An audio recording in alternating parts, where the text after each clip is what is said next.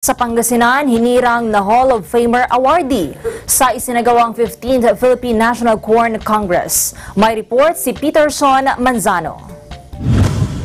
Sa ikatlong sunod-sunod na taon, muling tumanggap ng parangal ang bayan ng Santo Tomas, Pangasinan mula sa Department of Agriculture bilang isa sa mga National Quality Corn Achievers, daan upang hirangin bilang Hall of Famer awardee sa isinagawang 15th Philippine National Corn Congress sa Iloilo Convention Center, Iloilo City, sa buong Pangasinan. Tanging ang bayan ng Santo Tomas lamang ang nabigyan ng nasabing parangal.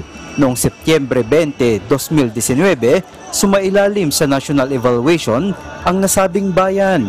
Naipasa nila ang nasabing evaluation ng Department of Agriculture dahil dekalidad ang kanilang tanim na mais at mayroon silang magandang programa sa produksyon nito at buo ang suporta ng lokal na pamahalaan.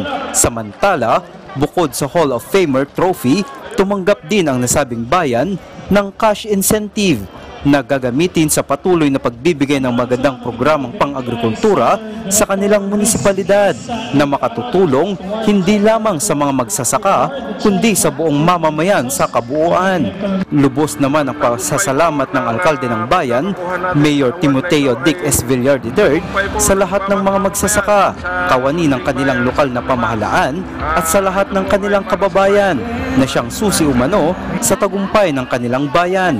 Mula dito sa Santo Tomas, Pangasinan, kasama si Ralph Marquez, Peterson Manzano para sa Eagle News.